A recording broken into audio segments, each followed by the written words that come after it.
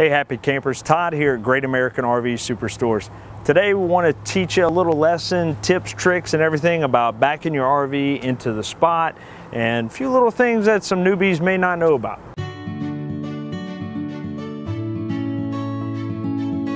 So when backing in at a campsite, you want to take a quick walk around the area that you're backing into to see what you're dealing with, see how even it is and the areas that you can park your camper. Always like to go ahead when I'm backing in, use as much space on the driver's side as I can because that increases your area of patio room. Once you've got into the area that you think you want to stay in, before you disconnect, it's always a good idea to go and check and make sure your power cord is long enough to reach the pole. Make sure your sewer hose is long enough to reach the sewer connection. And another big thing is your leveling jacks. If you have a travel trailer or fifth wheel, make sure that those jacks aren't overextended.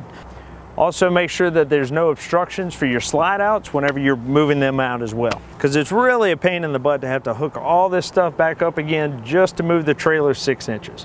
So take your time right before you disconnect and make sure all these things are good. We've learned to make sure we utilize all of our space on that campsite. Look for obstructions that might keep our slide outs from being able to go out.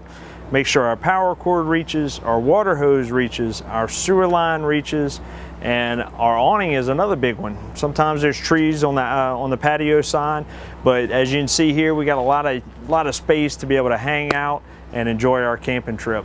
So click like and subscribe to our YouTube channel where you don't miss the next how-to video here at Great American RV Superstores, where we bring the how-to to you.